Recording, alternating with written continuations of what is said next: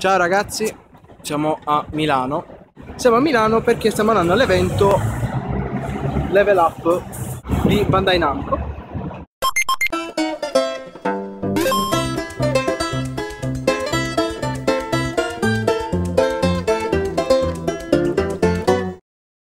Ciao a tutti ragazzi, oggi siamo al Bobino Club di Milano, a un evento organizzato da Bandai Namco che si chiama Level Up, dove verranno presentate alcune novità, alcune già annunciate, altre invece le vedrete man mano nel video e sono tante cose veramente carine, annunci veramente carini per oggi.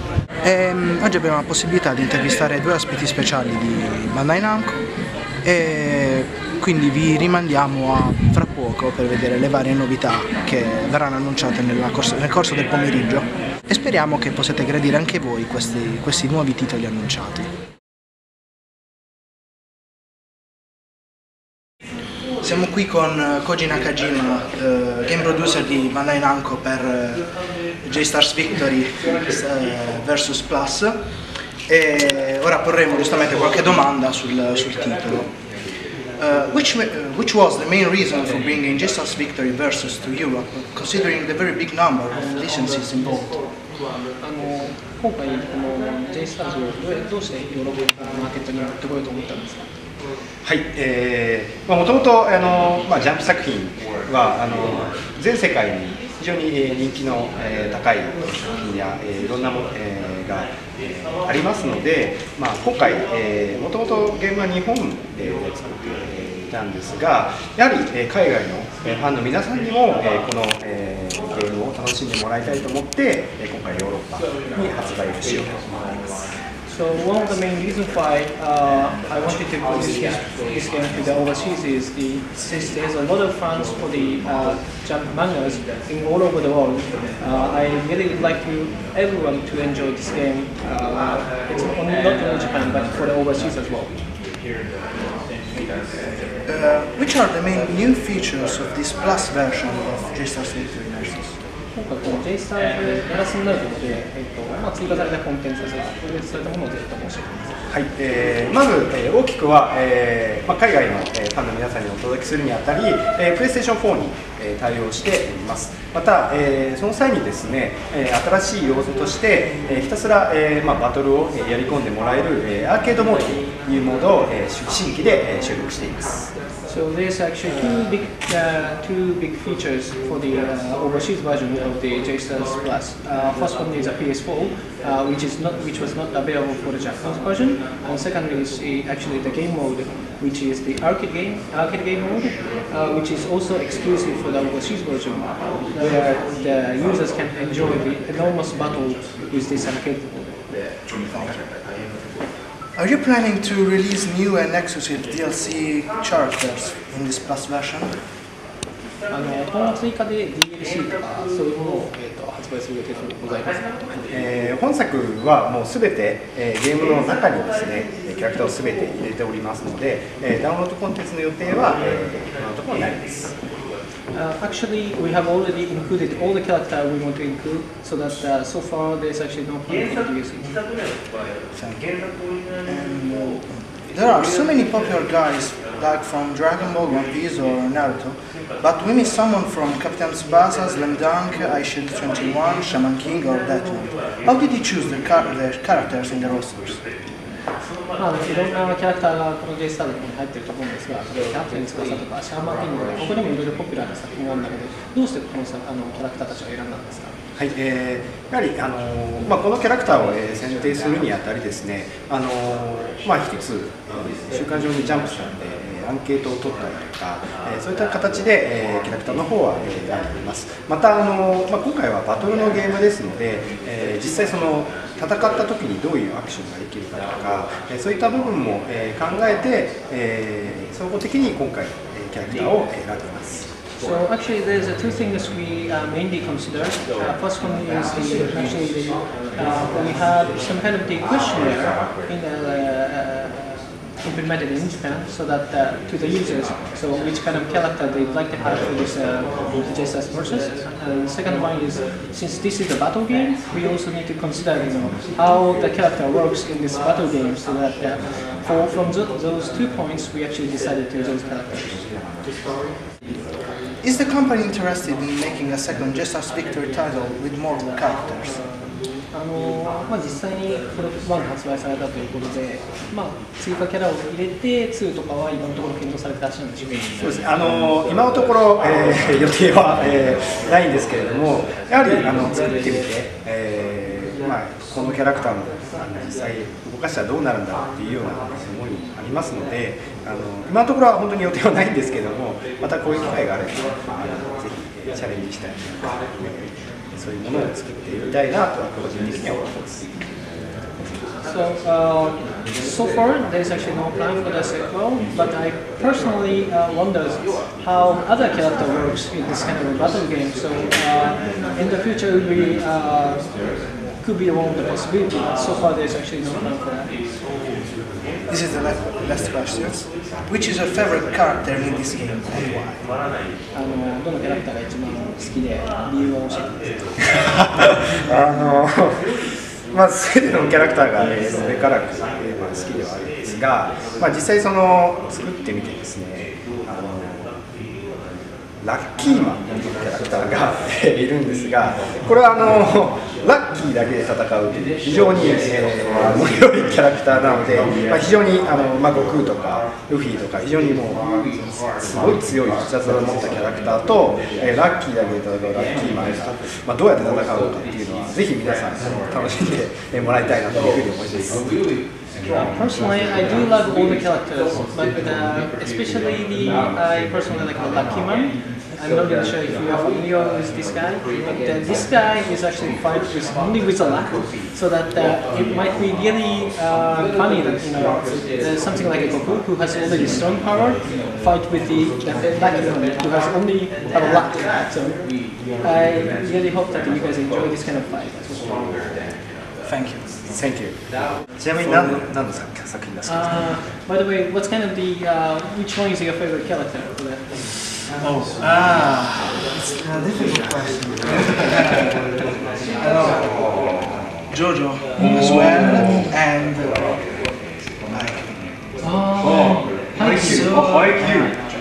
so it's really difficult because also Yu Hakusho. Is that the hyper popular in Italy as well? Yes. The manga actually arrived like 5 months ago. So it's really popular because of the anime. So I'm planning to do cosplay of one of the characters.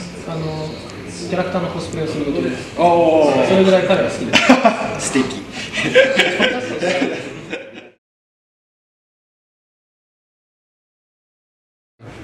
Sono tornati, ci ha raggiunto anche Hisashi Koinuma, executive game director di KOJI Games per One Piece Pirate Warriors 3.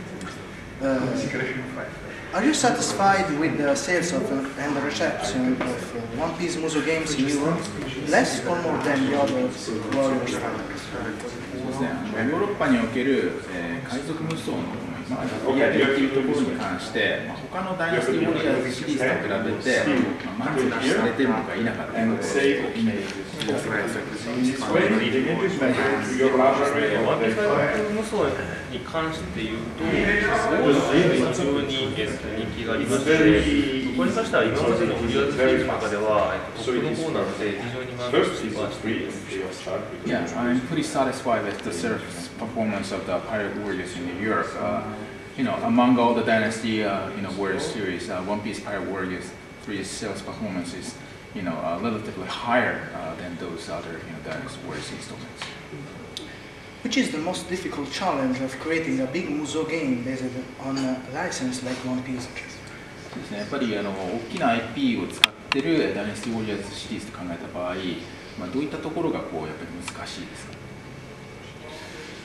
やっぱり基本的には原作をお借りして原作をどうそのウォリアーズに合わせていくかっっていうかウォリアーズで表現していくかっていったところが一番ハードルが高いかなと思ってます。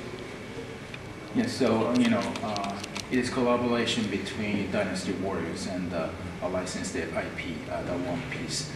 So how we actually reproduce, One Piece storyline or worldview in the Dynasty Warriors, the system. That is the toughest challenge for us. Thank you. Would you like to work on another Warriors games based on another anime or video game series? If yes, which one? そうですね、他のアニメであったりとか他のビデオゲームの IP で、ダイナスティ・ウォリアー、無双でコラボレーションしたいものっていうのは何かありますか？あるんであれば何でしょう？ It's a difficult question. J スターズやりましょうか。それでもまずいです。でも好きに答えちゃって大丈夫ですか？我々のね。小沼さんご自身というか、小江テクモさんとしての見解になるので、我々があんまり言わない方がいいんじゃないかと私は思います。そうですよね。なんか、今はダイナスティ海賊に集中するんでみたいな形で。ワイナッチェイサーズプラスはもう本当にいい冗談だと思いますけどね。はい、ただよくこう今まででも結構他のメディアさんにも答えてますけども、スター・ウォーズとかやってみたいなっていうのは前からは言ってます。Star Wars. Yeah, it's obvious. But again, as you may know, why not J Stars Plus? That was the first comments. It's just kidding. It's just a joke. But seriously speaking, Koinuma-san wants to challenge Star Wars if that is doable. Although it is a bit tough. It's a good idea. It's a really good. 一緒にやりましょう。Bandai Namco wants to join that project. So this is the last question. Since the first Pirate Warriors was based on an official storyline, and the second one had an original story, what has made you decide to go back to the official story? 1作目が原作を再現ということで、2作目がどちらかというとオリジナルのところで、3作目でどちらかというと1作目のところに戻ったという形になってるんですけども、そういったそこに至るどういう経緯ですかね、そういう決意に至ったんでしょうか。じゃあ僕は最後からもともとですね、1で、原作を再現するでしょう。で、2は、どちらかというとそのアクションに力を入れて、しっかり作りましょうというふうに、作ってきました。で、2の、アクションが非常に、好評だったので、やはり満を持して、3作目で、アクションもしっかり楽しめるし、原作のストーリーもしっかり楽しめる、ものを作ろうというところで、今回は、3は原作のストーリーになりしています。So we focus on the story in the first installment, and the second installment we focus on the action system. And the feedback from the fans regarding the second installment was really positive. So for the third installment, for the One Piece Pirate Warriors 3, we try to respect both the action gameplay as well as the storyline from the original comic and anime. Thank you. Thank you. E questa è la parte finale. Siamo sul treno per tornare a Bari. Cioè, dobbiamo ancora partire. Abbiamo avuto il fai vedere anche le maglie che abbiamo trovato. Sì, abbiamo comprato anche un paio di magliette. Abbiamo trovato innanzitutto la shop bag della Bandai Namco. Dentro Questo fantasino per festeggiare i 35 anni di Pac-Man. Uno speaker, c'è scritto uno speaker Bluetooth.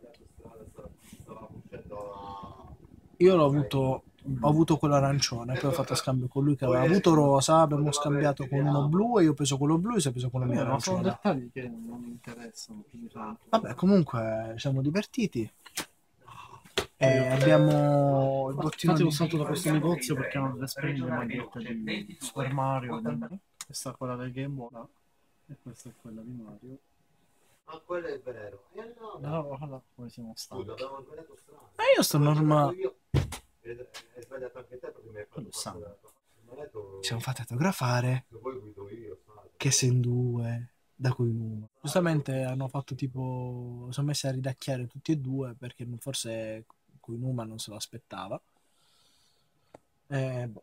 E poi si è messo così a terra a firmarlo.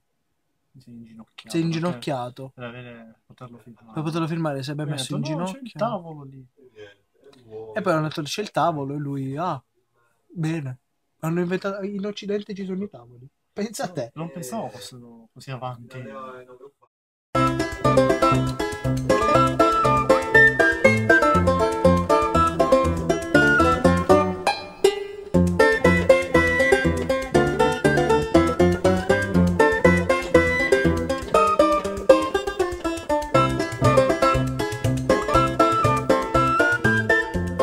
Tu sei, cioè, ma che ti è messo lo scotch sulle sopracciglia, quindi sei tipo